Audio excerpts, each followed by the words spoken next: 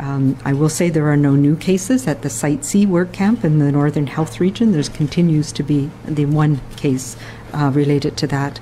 And we now have over 60 cases related to the multiple exposures in and around Kelowna over the last few weeks. So also today we're going to be talking a little bit more about the epidemiology that we've had here in British Columbia, as well as some preliminary information on the survey that people responded to. So to start with, we are going to give you an update on how and where the virus has affected people in British Columbia. So this is a weekly profile to the end of last week, where we were up to 3,028 total cases. There were 72 new cases. As we can see, the median age still is around, so that's the most common age, the median age is still around 50, and about a little over half were women. We have not yet seen that sort of change that we've seen in other parts of the country of younger people being more affected. Having said that, we know that many and most of the cases that have arisen over the last weekend and the last few days have been in people in their 20s and 30s. So I expect that number will change in the coming weeks. We had 2 new people hospitalized last week, again, a very small percentage in hospital currently. And as of July 9th, when this data was prepared, we had 186 people who had died. Again, the median age of people who've died from COVID-19 is quite elderly at 85. This is the latest epidemic curve, so that is the cases by date of onset of illness. And as you know, we've been reporting by lab diagnosed and the epidemiologically linked cases. As we can see, we've been grumbling along over the last few months here in British Columbia. We managed to flatten that curve, but it continues to grow. It continues to have sporadic transmission events in the community, and most concerning, in the last week and a half, we have seen a growth in our number of cases, particularly in young people. This is the epidemic curve by likely source of infection, and what you can tell from this is that we do know where most people have been linked to in terms of where they probably got their infection, and that is the work of the case and contact management, the contact tracing that we're doing across the province right now. And what we can see as well is there continues to be introductions from international travel, and that is sometimes essential workers coming back and forth from the United States. It is our temporary foreign workers in some cases, as well as people, Canadians, who have repatriated from other countries, including more recently India. The other important thing to note in this is that we are starting to see people who are testing positive in the last few days having a large number of contacts again. Early on, before we put in place our public health measures, we had people, every case had on average 11 or 12 contacts. Now we're starting to see that coming back, which means we're having increased connections with people in the community. We knew that would happen as we moved into this phase of our restart here in BC. But the challenge now is that we are no longer having safe connections. And that is what is spreading this virus. So we are having clusters in certain environments where people are transmitting this. And these are mostly now we're seeing parties, small groups, people going together to restaurants and bars and clubs, but also in houseboats, in resorts, at private homes. And the challenge with that is we may not know the people that we're in those close contact with. It's often outdoors or a combination of indoors and outdoors, but spending that time together with people and then mixing, so it might be a small group one night and then a different small group the next night. And those are the situations where we can pass this virus on. And it's very challenging for our teams in public health to find all the contacts in a timely way. So that is something we need to pay attention to, and I'll come back to that. Today as well, I wanted to present some of the data around people who unfortunately have severe illness and die from COVID-19. This is a challenging information because it's not at a population basis, but it is what we call case fatality. So those people who have tested positive or who have had the disease that we know about, and the different settings where people have been exposed. So overall, and if this data goes back to July 9th when we had 183 people who had died, out of the 2,978 cases that we had reported at that time. So that gives a case fatality rate of about 6%. But if we break that down, we know that in some situations it's much more dangerous and much more lethal. So non-outbreak cases, so those are people who are infected in the community either through travel or through individual connections. We've had 50 people in that category who've died. But so the case fatality rate is about 2.6%. Still much higher than we see with influenza, for example, but much lower than certain scenarios. When we look at our outbreaks, and so we've had outbreaks that have occurred in healthcare settings, both long-term care, assisted living, but also in acute care. So that is hospitals where we've had outbreaks on specific units. We had hospitals where we've had outbreaks in the ICU, on certain wards of certain hospitals. And so if we look at those situations, our case fatality rate in long-term care assisted living is very high. So we know that about 1 in 5 people who are infected in those situations will die from COVID-19. This is one of the reasons why we have put so much time and energy at trying to protect our long-term care homes and our elders and seniors in those situations. The same can be said of outbreaks in acute care. Although the numbers thankfully are smaller, again, it's a very highly lethal situation because we know that people in hospitals, particularly in ICU, are people who have other underlying illnesses that put them at risk of having severe disease if they catch COVID as well. And finally, we've had other outbreaks. So these would be community outbreaks like the conference, a large conference early on, where we had a person who was infected at that conference and died, as well as things like our temporary farm worker outbreaks that we've had.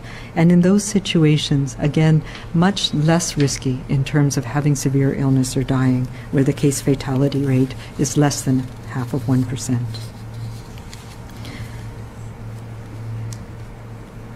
I also want to bring us up to date on our modeling so that we know where we are in terms of keeping our curve flat and where we need to be moving forward. So this is the update of the dynamic compartmental modeling that we have shown a number of times. What we can see from this, though, is that we're starting to see an upward bend of our curve. This is where we have wanted to make sure we continue to keep our curve flat, that we keep our contacts safe even as we increase the numbers. What this shows is that we do have a possibility of having explosive growth in our outbreak here in BC if we're not careful in how we progress over the summer. I will say as well, though, as we said last time, we are thankfully still having small numbers of cases per day. So this is what we call unstable, which means that the confidence intervals, that sort of pink broad area, is quite wide. What that says is we still have it in our hands to make a difference on bending this curve. When we look at things called our reproductive number, so how many people we transmit this virus to if we're infected, and we can see again it has risen above 1. That is concerning because that's a level at 1 is where we can stop the outbreak. So we are at a place where we could see rapidly progression of transmission of this virus if we're not careful. This is, again, the modeling the scenarios that we have shown in the past. And what it talks to is what we could see if we make those changes that we need to think about now. We are probably at the rate of 65 or 75% of normal pre-COVID contacts. And we run the risk of having a rapid rebound in new cases. We are starting to see an uptick. This is concerning. This is concerning, but it is not foregone that we will have a rapid rebound. It is something that we can make a difference in if we pay attention now.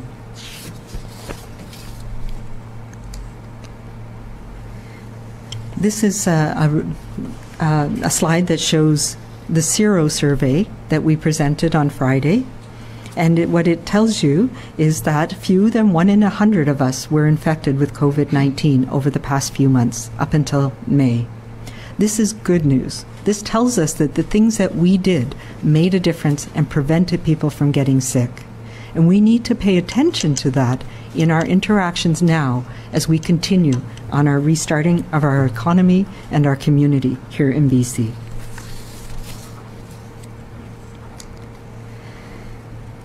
And now I want to move on to the survey that we that we completed a number of weeks ago. It's called the Population Health Survey, Your Story, Our Future. And this is just an overarching snapshot. This is a large database. Many people participated. I'm going to give you a sampling of the types of how representative the sample was of the population here in BC, and a couple of the high-level things that we've looked at so far. There is much, much more to get out of this survey that is going to help us in understanding what we need to do to continue to progress through this pandemic in British Columbia. Essentially, 1 in 10 adult British Columbians completed the survey, and there was over 394,000 people who completed the survey. This included people from all areas of British Columbia, slightly underrepresented from the north, but there's things that we can do statistically to help make that a representative understanding of the responses. This is some data now that tells us the difference between the people who responded to the survey and our population in British Columbia. So it tells us, is the people that responded similar or different to our population?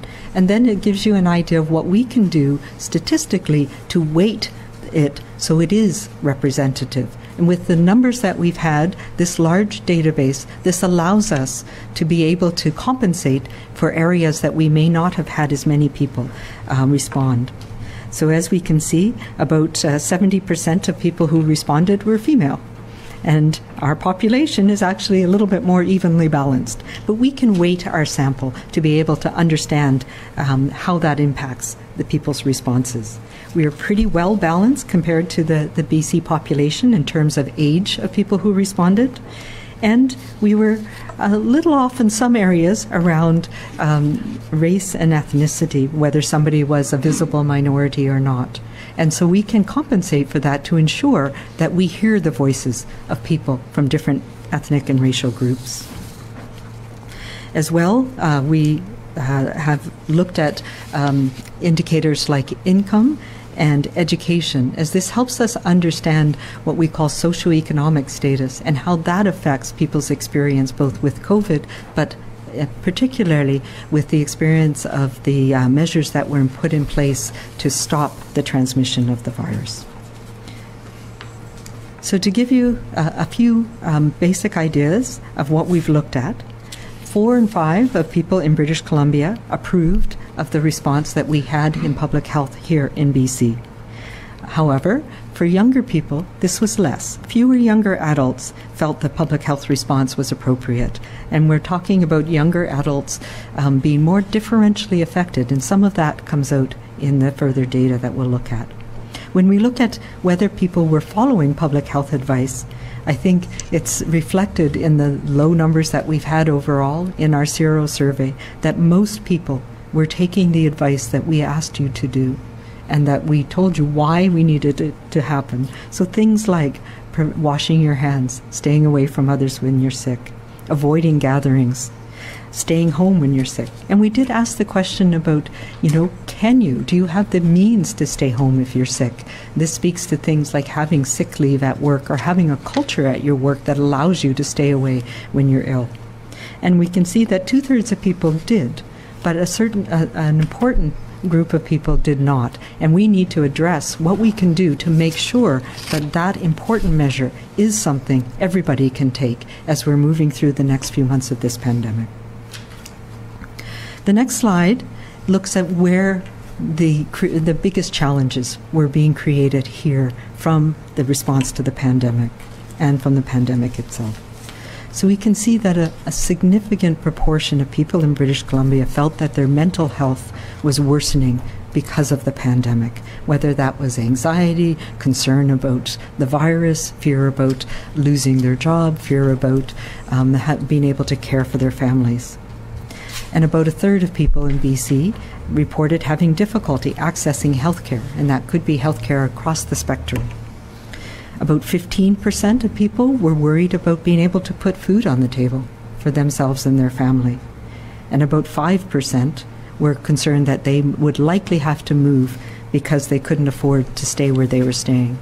Some of these things are reflected, of course, in the things that we are seeing in our communities, where the number of people who report being homeless or underhoused has increased. About 15% of people who responded were not working directly because of COVID-19, and we know that's reflected in the unemployment statistics. As well, 69% of people felt that there's some impairment to their work, challenges in their work related to COVID or to the measures that were implemented to try and deal with the pandemic. 2/3 of people as well were very concerned about family members and their health and the fact that they might be vulnerable to having severe illness from COVID-19. And a third of people reported increased difficulty meeting their financial needs for themselves and their family. So that is just a small sampling, but we also looked at, who were the people that were more differentially affected. And what we're seeing is that young people bore a greater proportion of the mental health and economic burden than older adults. And this may in part be because the pandemic has impacted many of the occupations that they work in. So people who were age 18 to 29 and not working because of COVID-19, 50% of them, half of them worked in arts and entertainment, half of people worked in accommodation and food services, and 1 in 3 were in the retail areas. And we know that those are the areas that have been dramatically impacted by closures during the response to the pandemic. And this speaks to us as well around how important it is in our Restart program to support these areas of these sectors of our economy and of our communities. Younger people were more likely to report decreased mental health, increased difficulty accessing counseling, not working, difficulty meeting their financial needs, and likely to have to move because of affordability. 1 in 4 young people reported a health condition associated with risk for severe COVID illness as well. The other group that we've looked at quite quickly, initially in this, was families with children. And they as well report a greater mental health and economic burden than other adults without children. So worsening mental health, stress, sleep reduction, increased alcohol consumption, and concerns about financial situations in particular. So what does this mean for us? It is just a start. We are going to be looking at many other questions, and as I said, we have a plan for answering those questions that we need to help us put in place the right measures to support our communities and different parts of our communities as we move forward in this. And that will include looking at race-based data. That will include looking at data according to socioeconomic status, as well as what we have seen so far. And some of the other things that we've been looking at are people differentially affected in different parts of the province? And really, it is consistent across most areas of the province in how we are responding and what the impacts have been in different parts of BC. So we have flattened our COVID-19 curve so far, but our success has come with significant challenges, and more for certain parts of our population than others. This survey and the analysis that we will continue to get out of this survey will help guide us as we work together on approaches that balance our need to control this virus, because we know that that is a part of how we can keep things going, with the need to work, to learn, and connect with our loved ones, and the importance that that also has in keeping us healthy as a community. So there's a few important things for us to take away from today's snapshot, the early snapshot. Many British Columbians have experienced worsening mental health as a result of this pandemic. I think this is a surprise to no one. Many have also experienced additional economic burden, and young people have experienced greater impacts than many others in the population. I've also been very heartened by the resiliency that we have seen through some of the survey results, and we're still in the process of analyzing them, but particularly older people. Our elders and seniors have a sense of resiliency that makes me heartened for how we can support each other getting through this. The epidemiologic data also shows that we are at a turning point. We right now show some concerning upward bending of our curve, upward trends in our infection rate, our reproduction rate, and that tells us we're on the edge. We're on an edge that might go up, but is in our hands to control. If we increase our social interactions too much without doing it safely, we do risk a rebound that will impact us all. We must acknowledge that the number of new cases reported over the last 3 days is concerning. We have not had 100 cases reported in a single time period. We have been very effective public health teams in containing the spread, but we all need to do our part, and this is a warning to us. We need to be the voice of care with our family and our friends to remind everybody that we can increase our contacts, we can continue to increase our our travel, but we need to do it safely, and we know how to do that. We have done that in BC, and we can go back to doing that. As I said on Friday, I'm not typically very active on social media, but I am asking you again, particularly young people, because we know you have been impacted by this. Be my voice on social media. Use your influence to share a message with your friends and your connections. Don't let COVID-19 spoil our summer. We can play safe and stay safe, and we know what we have to do that. There are a few things we all need to do to push that curve back down again. They go back to the things we've been talking about. Fewer faces, bigger spaces, using our layers of protection. Keep your groups small. Only spend time with those you know. Focus on your friends. Focus on your family. The more people you see, the more likely it is that someone will have COVID-19 and spread it to you and the people that you're close to. If you're going out, be considerate of the people who are working in those places, in the restaurants, in the pubs that you are visiting, in the resorts where you are staying. Understand that the people who work there are at higher risk because they are looking after many other people. So be kind and show gratitude as they follow the WorkSafe BC requirements for safe operations. We have COVID safety plans for a reason, and we all need to follow those rules to keep each other safe. Don't ask your server to bend the rules. Rather, help them by bending our curve. Ensure your groups are no larger than 6 people if in a restaurant or a club. No table hopping, and always, always, always stay away, stay home if you're not feeling well. If you're hosting a small gathering, remember to keep those gatherings small, know people who are coming, and stay outside as much as possible. And also, we need you to have a designated contact keeper so that we can assist you and find people if you inadvertently are exposed.